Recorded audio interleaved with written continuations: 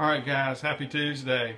Here's this tank showing you these plants. And this is Longfellow. It's Barclay's Longfellow, I think is what it's called.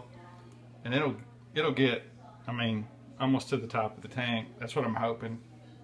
And I'm probably going to start dosing Seachem nutrients to get that boosting. But I wanted you to see the 120 after things settled down, because I think everybody just thought that tank had completely gone and fallen apart. And I'll try not to shake here, sorry, full of caffeine. But everybody's happy, water's clear. I need to do some more water changes to try to get some of the debris and the fine particles out. And I did want you to also see Lucky. Lucky's doing really well. This keeps getting bigger and really pretty. You can start to see the little coloration in it. And it's almost got like a tiger stripe on this side if it'll go the other way. Almost kind of, well, anyway, you kind of see the lines, but everybody here is doing good. This is starting to green up. If you remember how white this was, this will green up and fill out.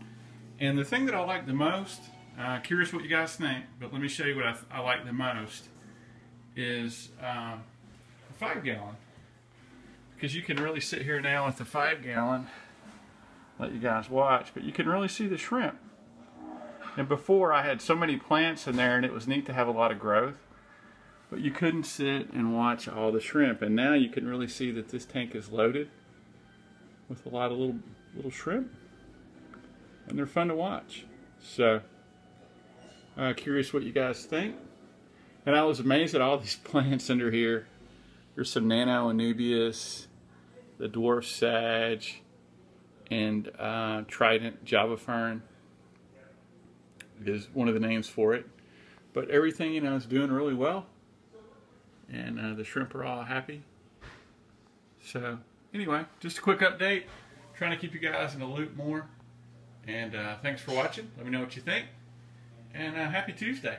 Have a good one. Later. See ya.